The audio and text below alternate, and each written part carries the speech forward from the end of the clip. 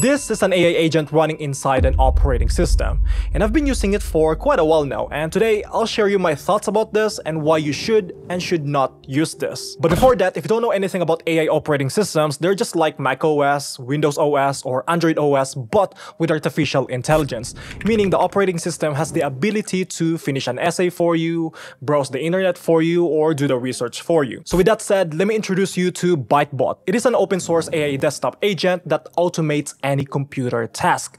There are two ways to use this. You can use this with Railway or Docker. So yes, it runs inside of a Docker container, meaning you don't have to replace your device's operating system.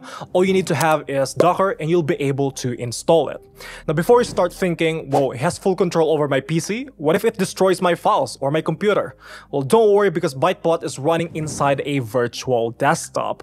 We can see here that it's running inside Ubuntu, so only the stuff that you put inside of this environment will be accessible. Anything outside of this environment won't be accessed. If you want to try this yourself, you can just clone the following repository and set your API keys. You can use Anthropic, you can use OpenAI, and you can use Gemini. And then you can run Docker Compose up and go to your local host, and you should be able to see this. Now let me show you how it works. And here we have the app, and we can prompt something like open the browser and go to weeklyhow.com.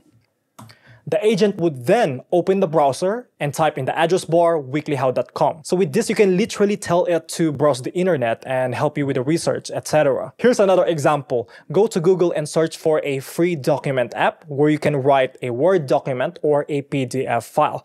And I asked it to install it if it finds one. At first, it told me to use Google Docs because it's free and doesn't need installation, but it also gave me an alternative, which is the LibreOffice. That said, I told it to install the app, and here you can see that it's now using the terminal. And yes, your eyes are not deceiving you, it's actually installing the app. Once that is done, I can go to the desktop right over here and confirm, yep, it actually installed the app.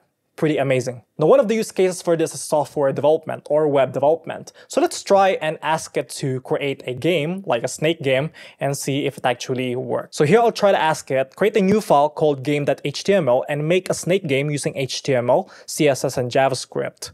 So now we can see here that it opened VS Code, which by the way is pre-installed, and now it is working on that game. And here we go, we actually have the game. Pretty cool. Let me just try to play this.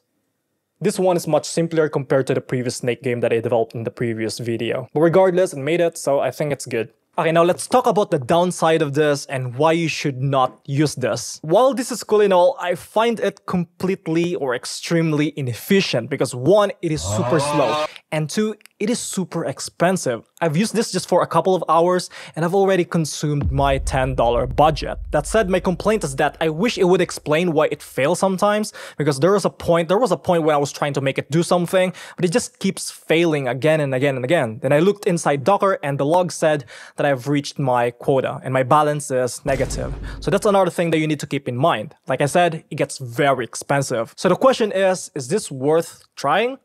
Yeah. Is it worth using though?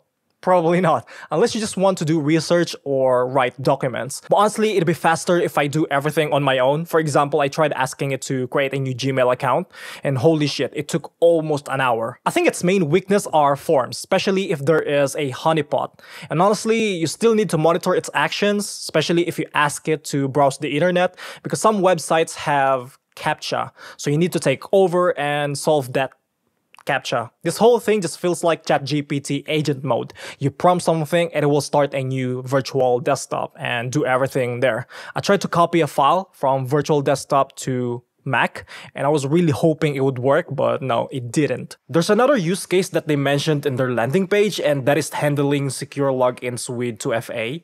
But I don't know, I wouldn't trust LLMs to know my passwords, and I highly recommend you do not share your passwords with LLMs. I think you should really use this if you just want to test things out, so your main computer is safe. Like, you treat this as your virtual machine, but with AI. So my opinion is that this is good, but it's not there yet. But what do you guys think? Do you think this is the future of AI?